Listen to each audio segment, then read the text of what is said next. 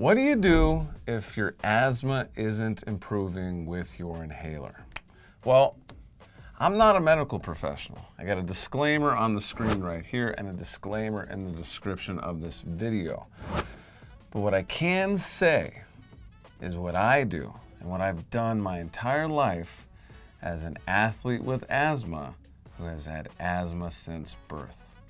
I've used my inhaler through the years. Sometimes it's worked, sometimes it hasn't.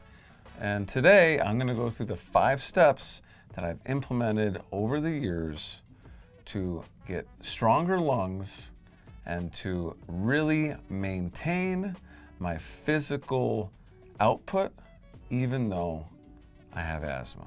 We're going to go through it. It's going to be fun. But first, I have a free guide for you. It is my Healthy Living Guide. My 3 pillars of healthy living. You can check it out. It's going to take you less than 3 minutes. 3 pillars in less than 3 minutes. You can start integrating them into your life today. They helped me lose 30 pounds in 90 days. And more importantly, the 3 pillars have helped me keep the weight off, just live a healthier and happier lifestyle overall. So grab that guide, it's linked right below this video, absolutely free. So my experience with inhalers and asthma is inhalers don't necessarily cure asthma, okay? Remember, talk to your healthcare professional. Inhalers are gonna really affect different people differently, okay? For me, my inhaler has never been able to cure my asthma. So I just want to get that out there. My inhaler has been able to help me when I have asthma attacks. It's been able to help me when I'm sick to be able to breathe better, but it has not cured my asthma. And over the years, I have been told by much smarter people than me on this subject that the goal of the inhaler isn't even to cure your asthma. It's to treat the symptoms of asthma, okay? That's one thing I just want to get out there. It's not supposed to cure asthma, it's supposed to help you with your asthma. So what did this mean for me growing up? Well, I had some professionals that told me, hey, you should take your inhaler before you do any sort of workout, exercise, whatever. I played soccer growing up. So for a while, I would not only take my inhaler to every practice and every game that I had, I would literally take it before every practice and every game. I would take it before I had any symptoms. I would take it before my asthma even went into play, right? I took it before I would start wheezing. I just took it to take it. And it made sense to me. I'm like, okay, I have asthma. I'm gonna take the inhaler. And guess what? I would take it and I felt amazing, okay? I felt on top of the world. I would go in and play, could breathe amazingly, felt great. What I found though, is the more that I did that, the more that I took my inhaler before I had any symptoms of an asthma attack or just asthma hitting me, I took it more. I became dependent on it. I took it more and more and more. So I saw different specialists and they said, Johnny, maybe you should try taking your inhaler less. Now you don't want to just all of a sudden stop taking it, but try doing a practice where you don't take it before you start playing. See what happens.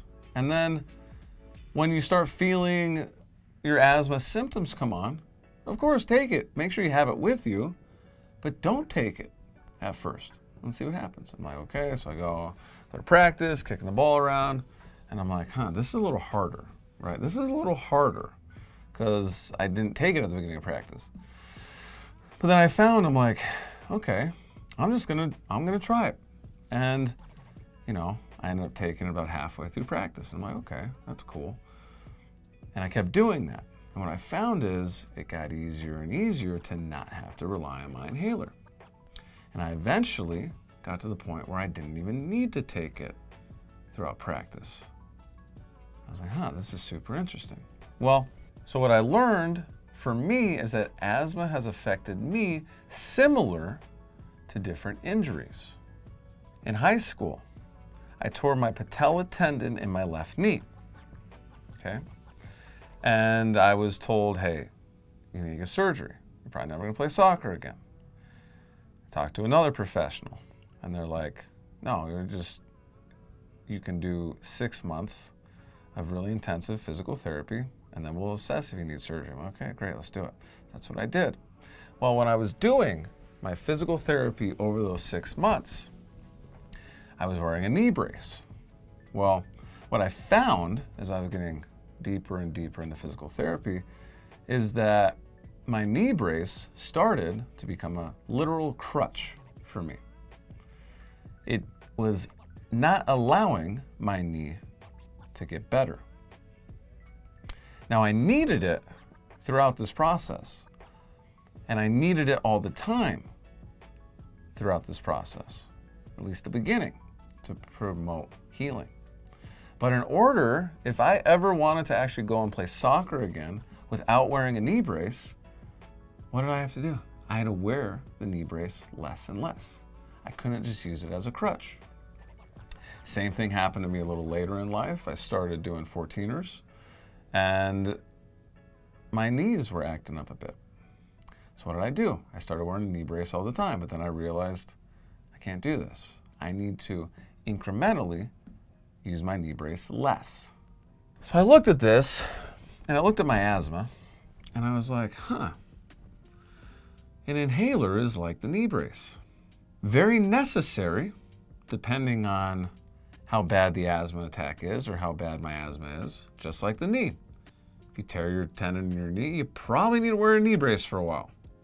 But if you do it forever, then you don't give your knee the ability to have to heal itself completely so that you can do things without the knee brace. Same thing with my asthma. Like I said, I'm talking from my experience. If I use my inhaler all the time, then my lungs aren't giving the opportunity to get stronger, to not have to rely on the inhaler. So here are my 5 steps that I took to improve my asthma without relying 100% on my inhaler, okay? Step 1, and thank you for still being here in this video. I know there was a lot of backstory. Step 1, always have your inhaler with you. Okay, you have asthma? You have asthma, bro? All right, you have asthma? Okay, always have your inhaler with you. Always have it with you. Same thing. Right now, I have a little bit of a knee issue going on in my right knee. Like I said, I tore a patella tendon in my left knee. Now I'm having some issues with my right knee. I have my knee brace with me all the time. I'm not wearing it, but I have it with me. If I need it, I put it on. But I don't keep it on because I don't want my knee to fully rely on the knee brace. Always have your inhaler with you. My inhaler's in the other room. It's with me all the time. To this day, it will be forever. I always have it with me. You never know, when you have that asthma attack, you may actually need it. So that's step 1. Step 2, instead of using my inhaler as a preventative device, meaning instead of using it before a workout activity, I made sure to have it with me, and I used it as a reactive device. So I had it with me, had it super nearby, actually had it in my pocket, so I could just take it out and use it. Instead of preventative, I use it reactive. So preventative versus reactive. Because here's the thing. Preventative is important, okay? Just in life, it is much better to be preventative than reactive. The problem is the inhaler was not built as a preventative device. It is a reactive device. So when you start using it for prevention, you're not giving yourself the ability to strengthen your lungs. Yet again, this is my experience. It's maybe completely different for you. Inhalers have had some changes over the years too. Okay, so this is just what I did. Okay, so that's step 2. Use it reactively, not preventatively. And don't hear me wrong. If you go to that soccer practice and you're 5 minutes in, because you didn't use the inhaler at the beginning, and you start feeling your asthma come on, use your inhaler, okay? Use it. You don't have to suffer through it. It can be dangerous to suffer through it. I'm just saying that instead of using it before the asthmatic symptoms come on, use it in response, okay? Because what you're actually doing is you are allowing your lungs to build some prevention in themselves. And that brings me to number 3. Only use your inhaler if you really need it. When you need it. Just because you feel like a superhuman when you take your inhaler before that practice, before that workout, doesn't mean that you needed it before that workout, okay? I know you're probably like, well, I can run faster. I can lift more weight. I can run more miles. That's great, but you're literally running more miles using a drug. The drug is in your system and it's allowing you to run those miles. So your lungs aren't actually having to do what they need to strengthen so that you could do it without the inhaler, okay? Preventative versus reactive. If you feel your symptoms coming on and they become unbearable, you don't want them to become unbearable. That's why we have inhalers. You want to do it before, you want to react to it before it gets unmanageable, okay? So only use it when you really need it. It may feel good to run 5 miles extremely quickly because you took your inhaler at the beginning before your run versus taking a 2 to 3 mile run without your inhaler. May not feel as good. You're like, oh God, I only did 3 miles today. I'm going to take my inhaler tomorrow. You can grow from that 3 to 5. Only way you're going to do it though is if you don't use your inhaler in the first place. Make sure it's with you though. Number 4, yet again, this is just me. Number 4. When I was playing soccer and I went through this and I'm like, okay, I'm not going to use my inhaler at the beginning. Every single practice, I tried to get farther into the practice without using my inhaler. This meant that I would have asthma symptoms start happening to me, okay? They would literally start happening. So I'd be running, I feel it coming on. And I'm like, okay, I'm wheezing, I'm starting to wheeze. Okay, this is the beginning of what could turn into an asthma attack.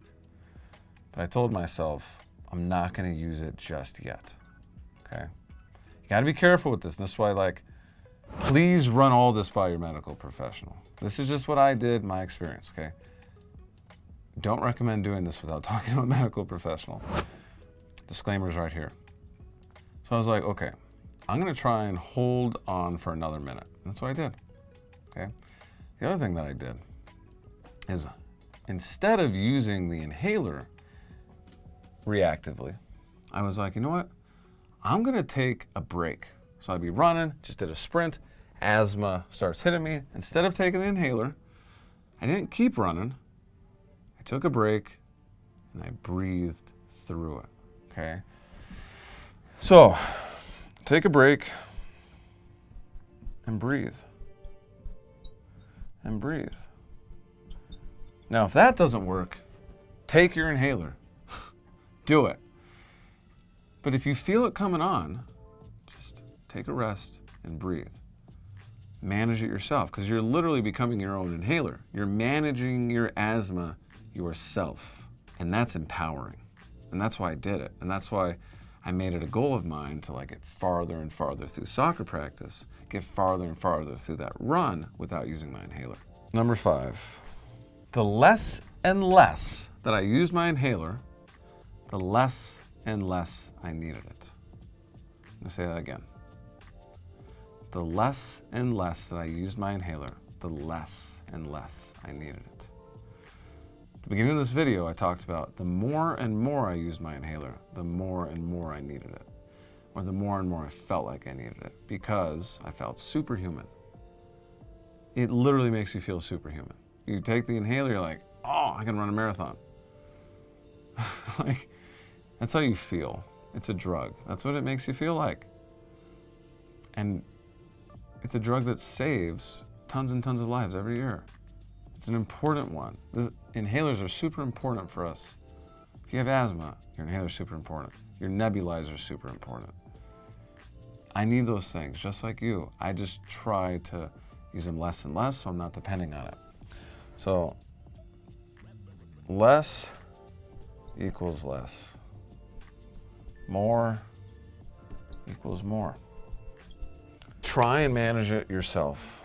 Make this the reactive, with the inhaler being the ultimate reactive if you really need it. Take care of yourself. I have 3 pillars of healthy living wrapped up in a guide. It's going to take you less than 3 minutes to check out. It's linked right below this video. Help me lose 30 pounds in less than 90 days and maintain elite fitness as a professional athlete. Thank you for the likes and subscribes.